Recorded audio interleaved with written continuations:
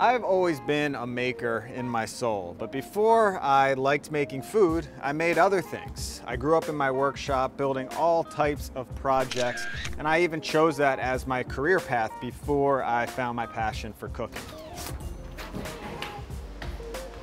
But now I'm getting out of the apartment, I've got a new studio space, and I'm building out the entire thing from scratch, so I get a chance to build again. So the question is, how does this relate to being a pro home cook? Well, number one, I've got a ton of cool projects for this space, and I want to bring you along on that journey. Number two, we all go through times when our life is a little chaotic and filled with a mess. But I don't want to lose my cooking practice. Even though I can't cook as much, I still want to get in the kitchen and cook meals so I can sustain myself while I'm building. So you're going to see really cool meals throughout this entire building process as well. The first project doesn't have anything to do with the kitchen. I need a desk so I can edit these videos first, create an office space, and it's all going to be inspired by this cutting board right here. If you've seen my videos, you know this cutting board. But first, let's take it back to my apartment so we can make some food.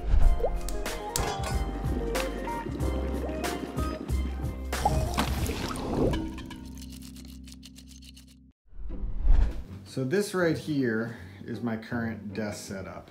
I'm using this kneeling chair. I've been using it for about a year. Definitely helps relieve some back issues I get from just sitting down on a regular chair. And then I've got this, my dad made me this a few years back. Boom, laptop, so I'm nice and level. But it's just a little crowded, not to mention things are just fermenting everywhere. I've got, this is my storage section now. I've got more kombucha fermenting over there. Not a good look. Now, if I'm tired of sitting and I'm looking for a quick little standing desk option, I take this whole piece, a little heavy one-handed, and I pop it right over here on this table. Now I have my rigged up standing desk. Not ideal. So for years I've been dreaming about having a more official desk setup. I've been watching a lot of YouTube videos. There's a lot of awesome desk setups out there, getting inspired. And I think I've got a really cool idea for the ultimate standing desk. But before I get to the studio to start the project, I'm gonna make a little dish first, something to sustain me throughout the process. So right now the studio build out process is taking up most of my brain space. A lot of time, a lot of creativity is dedicated to the space, which is great. It's a fun project, but I definitely need to adapt because a lot of that space used to go to home cooking, to planning meals, to executing, to eating really well throughout the week. So I've had to adapt a bit, but that doesn't mean I can't cook awesome food. It just needs to change a bit. It needs to go a little more survival, a little more in the moment. So really it's about just looking in your fridge, seeing what you have, and throwing things together, using all of the skills you've had in the past to really make things happen. So for this meal, I'm gonna make a pasta. I was at the farmer's market last weekend and I found some homemade pasta, which I figured would be a few meals, really sustaining and hearty. And then I just pulled a bunch of veggies out. I had some cheese, a little bit of meat. So this isn't about being, a perfectly refined pasta. It's just getting as many ingredients into this thing that will really sustain me through the day. So I had this piece of smoked pork that I thought would work similar to like a pancetta or a bacon, but use whatever you had. I just chopped that up into little pieces and fried that up in some oil. While that was frying, I chopped up my vegetables. I had a little piece of eggplant, I had some mushrooms, I had a summer squash. And once that was chopped up, I threw that in with the pork as well and just fried that up until it was pretty much al dente. It doesn't need to be cooked completely through because it's gonna cook a little later on. While that was cooking, I chopped up a green onion that I had, the stem of it plus the green part, and then I chopped up a little garlic, and then I took out all of those vegetables and replaced them with some oil and fried up the green onion and the garlic together. And then I chopped up some cherry tomatoes, which are one of my favorite things for making a quick tomato sauce, and threw those in with the bunch, and then just started mashing those down to really extract all of the tomato juice out of it to create a sauce. At this point, I would add a little bit of wine, but I didn't have any wine, so I added some red wine vinegar, which I did have, just a few splashes of that to give it a nice tanginess and to build up the sauce a bit. Since I didn't have that many tomatoes, I don't have a lot of sauce in here, but there's so much flavor with all of the vegetables we're adding, plus we've got some cheese. So what I'm gonna do is cook the pasta really quick and then add a bunch of the pasta water. That will create the thick sauce, and then hopefully the vegetables will create the flavor.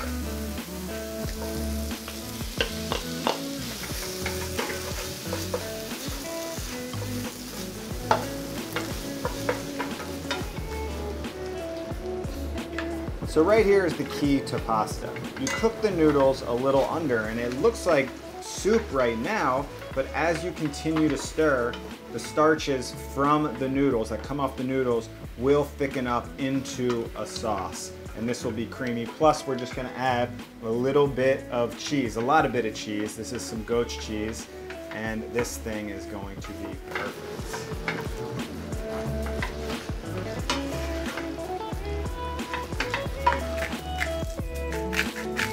So this is pretty much done. It thickened up really nicely from that pasta water, and it only took like 20, maybe 25 minutes. Quick meal.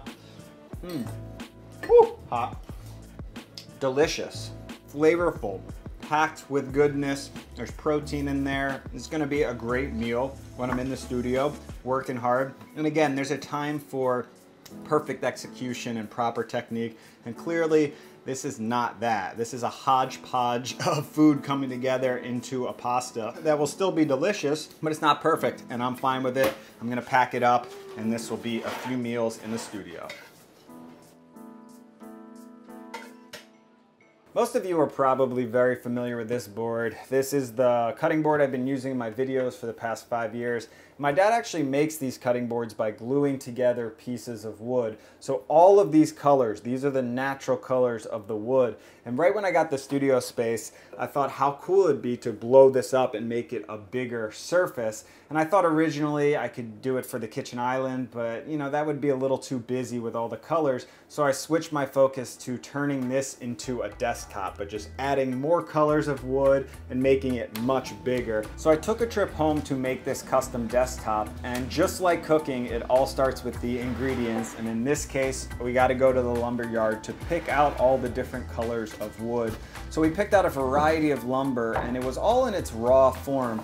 So at the lumber yard, they planed down all of the wood to really reveal its natural beauty, and then they put it through the joiner to give it a nice flat edge. And then once we were back at my dad's workshop, we measured up all of the wood and cut it down to length. For this desk, it was just around 80 inches long. Then we sent all of the wood through the bandsaw to cut it into 2-inch strips. You can also use a table saw for this as well. And after we had the strips, we ran it through the drum sander just so the surface was nice and smooth for gluing up. You can see the beautiful colors of wood here. I think we had a variety of 10 different types of wood. When it comes to making cutting boards, how do you figure out the patterns? With the patterns, I have all the strips cut out, and then I just play around with it. I put them down, I see how it looks, I adjust it, and sometimes I'll even leave it overnight. And I'll come down the next day and I'll look at it and say, do I still like this? So you don't think we should glue this just yet? Maybe sit on it. It depends if you really love it and are happy, then you do it. But sometimes I wait. Sometimes I'll come back, I'll look at it another time and just see if I'm real happy with it. Once it's glued, it's done. So this right here is basically a massive cutting board, a few more colors than your normal 1 foot cutting board. So we've got to figure out a pattern. I'm happy I slept on it. I'm really enjoying this new design where you have just chunks of different colors so you really can appreciate the natural wood and just broken up by a few accent pieces like that. Love it. Once I decided on the final design, it was time to glue up the strips of wood, and what we did was glue them up in 3 different sections so they could each fit through the planer, and then glue those 3 sections together later. You really want to make sure you load up the wood glue on this step so you have a really nice tight bond, and then you can never have enough clamps. Clamp this thing up good and let that sit overnight until it is formed into one solid piece. Now at this point, the surface is very uneven, all the different heights of the wood, plus all of the glue. So to make a nice desk surface, we put each piece through the planer, and every time you send it through, the planer is going to take off just a small layer until it is nice and smooth. And then we put it through the drum sander just to finish it off. Now the sections were ready to be joined together, so we hooked up a guide and used a router to create a perfect flat edge so they would line up evenly. And then for some extra support, we drilled in some biscuits with a biscuit cutter and then popped in those biscuits with a bunch of glue and glued up the 3 pieces to create the full width of the table. Once the glue had dried, we hooked up the metal guide again and used the router to cut a straight edge to create an even line on both sides of the desktop. And then we used a rounded router bit to create a slight bevel on the desktop so it's not a sharp edge. Then all we had to do was finish it up with the orbital sander to give it a beautifully smooth surface. And then it was time to load it in my car and bring it back to the studio. All right, the most exciting time has come. Oh, that was not smart. Already got some stain on here. We're ready to stain this baby and bring it to life. To be honest, as it is, it's very beautiful, but the stain, that's what really brings it to life.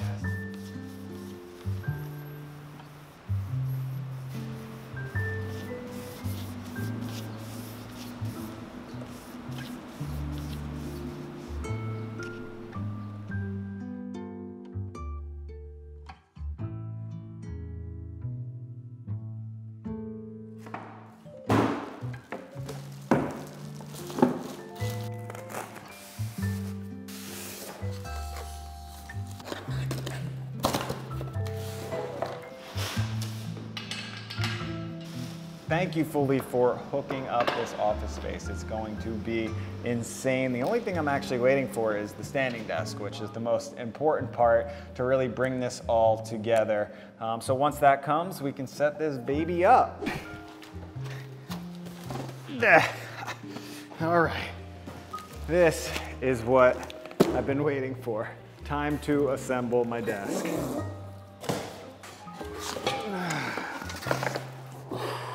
So the cool thing about this specific standing desk from Fully is that you can get it with just the frame only, without the desktop. So you can customize the desktop, which is of course what I did here, and you can get it in an extra wide version.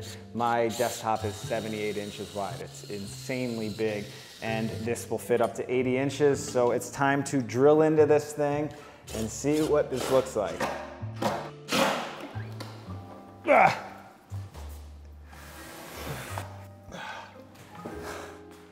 Oh, not a one-man job. Wow, ooh, this rolls nice. Love that. I didn't think it would roll so smoothly. So the last thing I have to do to complete the desk setup is to install all of the accessories.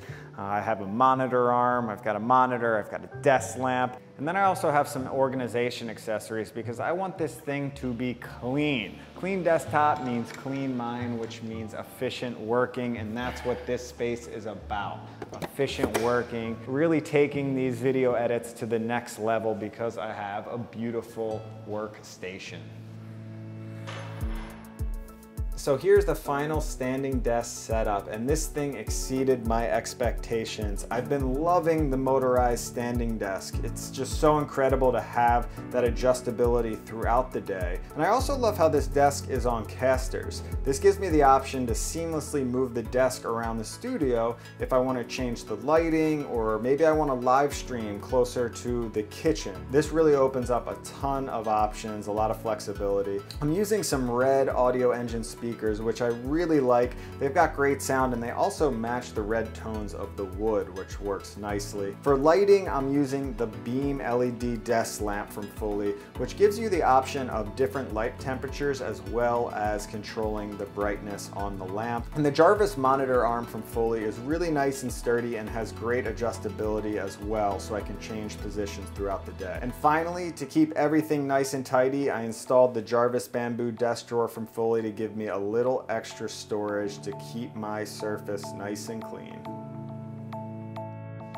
So I'm actually editing this video right now. It's the first video I've ever edited on this desk setup. And it took me a little bit to get used to be honest, with the big screen. I was always editing off a laptop with the adjustable desk, but I am slowly but surely loving this setup. Everything about it, the adjustability, having this screen, put the video on the big screen and the timeline down here, and it has been excellent for editing. So all good things on this desk setup. Woo!